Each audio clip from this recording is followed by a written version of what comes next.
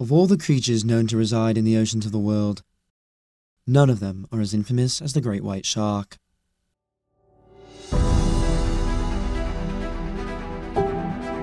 These sharks are the largest predatory fish on Earth, with a diet consisting of large marine vertebrates such as fish, whales, and primarily seals.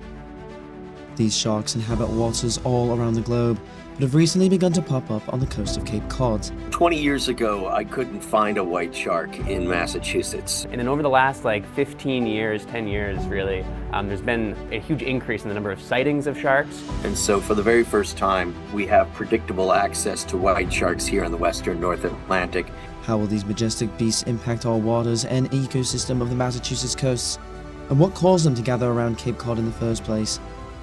Is this a result of climate change, or purely due to gray seal conservation? This is Great White Impact.